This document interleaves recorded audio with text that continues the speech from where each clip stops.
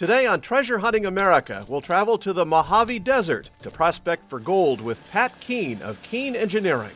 You know, they say only 10% of all the gold has ever been found.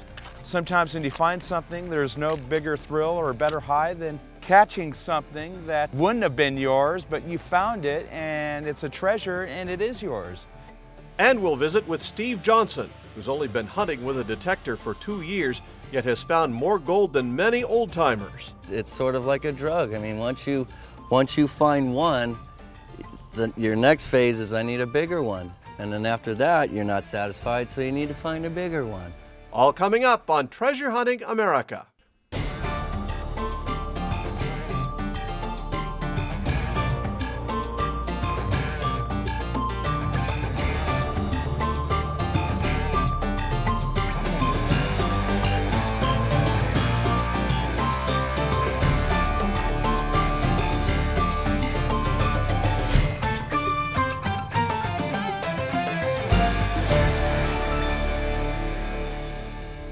Hello and welcome to another episode of Treasure Hunting America.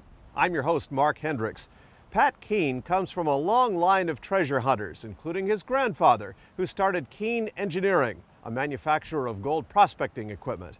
Pat hunts all over Southern California, and his favorite place to hunt for gold is in the Mojave Desert.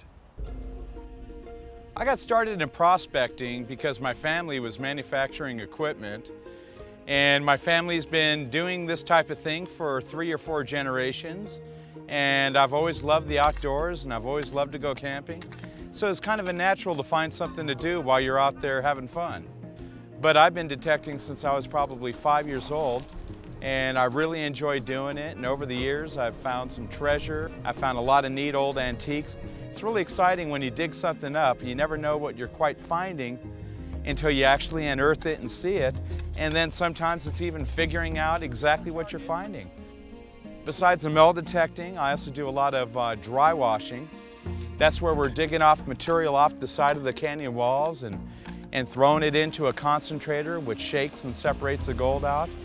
And also down in the streams and gullies and rivers, where in some cases we're actually diving in 8 to 10 feet of water, sucking up material and having the dredge concentrate it in what's called a sluice box. And it's just a great thrill at the end to pan out the concentrates and see that glitter of gold and have a good time while you're doing it. We're up at the Red Chispa mining claim right now. And this claim belongs to Prospectors Club of Southern California. And this has been a real good spot for us to dig up here. And if you look up on the hillside up here, you see a lot of old compacted riverbed material. And this is where an ancient riverbed once existed. And when all these mountains were thrusted up, it brought up all this riverbed material. And you can see you have 2 different types. You have the red dirt over on your right-hand side, and that's all part of an old volcanic mud flow. And over here to the left, you see what's called an old ancient riverbed, a tertiary channel, which is quite old.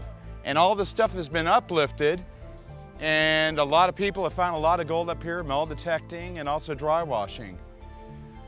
We use a lot of the metal detectors to find the locations and find a lot of the big nuggets, but a lot of the real small stuff that we can't detect with the detectors, we can shovel into the dry washers and collect a lot of the finer gold.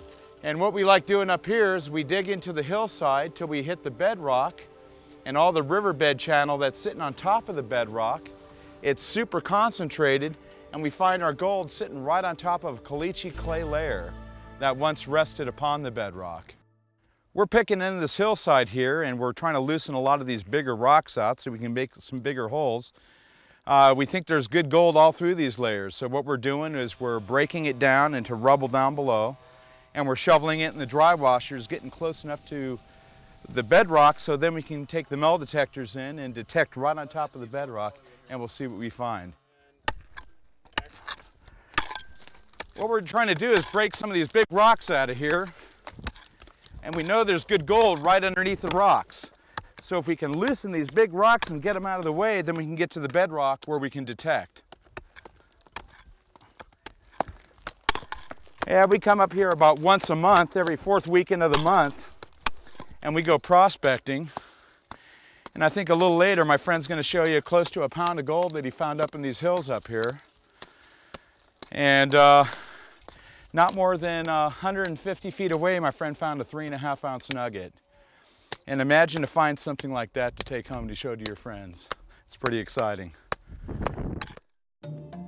When we return, Pat Keene will show us how to find gold with a dry washer.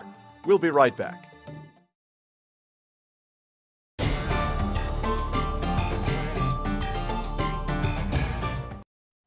Welcome back to Treasure Hunting America. Pat Keene uses all methods available to hunt for gold, not only metal detectors, but also equipment that he designs and manufactures. What you're looking at here, this is called a dry washer, which is basically a machine for concentrating dry material, which consists of a screen hopper up on top that screens all the smaller material, and all this classified material that's 1/2 inch and minus drops into what's called the concentrator tray.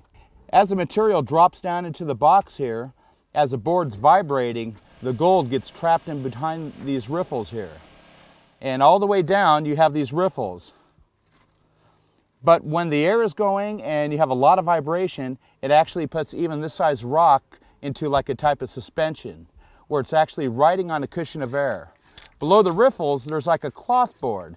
And as the air passes through it, it creates like an air cushion, and if you have a nice level layer of material over here, it just kind of floats and separates out the light material from the heavies. All the gold gets caught right behind the riffles. We're going to pan out some of this in a few minutes and see if we found any gold in there, but I think first we're going to run a little bit more material.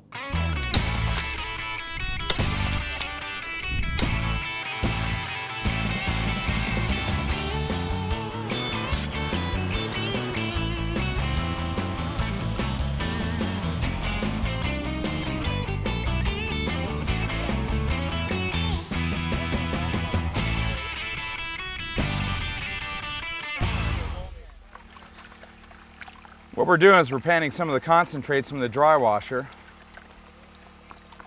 And this material is real muddy, and lots of times there's clay clumps, so we got to make sure we break it up real good. Little tiny clay balls contain some good gold sometimes. Well, we're getting right down to the black sands and the gold, if